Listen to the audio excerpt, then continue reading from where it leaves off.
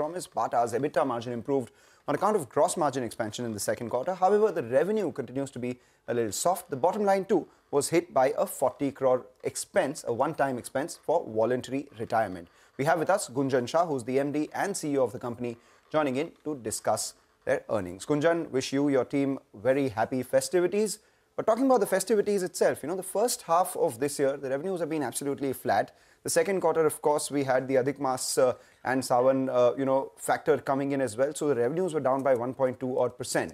Just wanted your thoughts on how the festive quarter is panning out. The second half of this year, what is that likely to be in terms of revenue growth? And as a result of which, your annual revenues this year? Okay. Hi, Mangalam, and hi, CNBC and the viewers.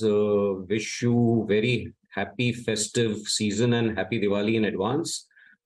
Yeah, you're right. It's been a tough last couple of quarters, especially on the discretionary demand, and we have seen that. I think despite that, what I think the team has delivered is an excellent, and I think it's a reasonably good operating performance. I think both in terms of competitive same-store growth as well as I think a significant focus on margins, therefore profitability as well as productivity. And I think there has been a reasonable amount of diligence that has been applied in terms of making sure that the cost lines are well managed, and hopefully that will stand us in good stead. On forward-looking, while we don't give forward-looking outlook, but we do foresee that some of the stuff that got postponed from the previous quarter into the next quarter will, fructify, and we are looking forward to that impact as the season pans out. We are hopeful of the kind of signs that we are seeing in the early days of this quarter. Okay. Hi, Gunjan. Good morning, and thanks so much for speaking to us here on CNBC-TV18. This is Nigel on this side. Mangalam tracks your share more closely, but I think I'm the bigger customer of yours. So, I just wanted to make that point. Now, tell us, you're telling us that various efforts have been made, but we want to get a couple of numbers. For the year, what kind of growth can it look like? Will there be any growth? Will it be in mid-single digits? Will it be in double digits? And what is the margin trajectory as well? Try to give us some numbers. Yeah. So as I have mentioned, we don't give forward-looking forecast, Nigel, and but however, our desire is to ensure that we get consistent, profitable, double-digit growth, and that is what we are investing towards. There are many levers that we are trying to work upon, while I think the macros will iron themselves out over a period of time. And I think store expansion is one big piece, while we are doing it very prudently.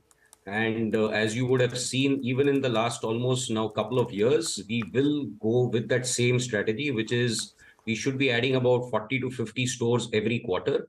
Even last quarter was about 30 stores, slightly lower, but we should be averaging about 40 to 50, and it will be a 80-20 ratio. Capital efficient model of the franchise model keeps gaining traction. We will be ahead of what my medium-term target was of by FY25 hitting 500 stores. We should be closing it 1 year in advance. So about 80% on franchise as well as about 20% on the company-owned model. So we will expand both, but in a prudent manner. So that's one. The second big piece that will be also something that we have, and even in the right from September onwards, is basically upping the entire investments that we are doing behind creating the style quotient in our stores. So whether it be in terms of products and product evolution, whether it be the marketing campaign that we have launched of every walk is a ramp walk, I think very good early signs. We are seeing impact of it in the ladies' style portfolio, and hopefully that should stand us in good stead. Gunjan, since you briefly mentioned 2025 with regard to your store addition, earlier when you chatted, you had said that 5,000 crores doesn't look out of reach. Is it now out of reach by 2025? So it's a little difficult to forecast a longer time period kind of a forecast on this, Nigel, but I would still say it's not out of reach, right? So we are still hopeful that we can, these temporary periods that we have seen of a muted discretionary demand should iron itself out. As India keeps expanding, the economy keeps expanding. I don't see a reason why, as long as our levers are rightly in place. All right, so those are the levers that you're talking about, aspiration of double-digit growth, profitable. And you have spoken about 150 to 170 stores which will be added, 80% of which will be franchise as well. But what's interesting is that over the last couple of quarters, there have been interesting pivots that Bata has made as well. The first one, of course, is that this licensing manufacturing agreement that you've done with Nine West. What does this do for your incremental revenue, and does this pave the way for future global brand partnerships as well? No, absolutely. I think we've been long-standing partners with multiple brands in the past, right? Hush Puppies, Shoal, as well as Naturalizer. And Nine West is an addition in that portfolio itself. It clearly works on two large gaps that we are working on, which is basically upping the style quotient, bringing in much global trends as well as styles into consumers for India. And Nine West is a step in that direction. And you will hear more of it as we fructify and roll this out over a period of the next couple of quarters, etc.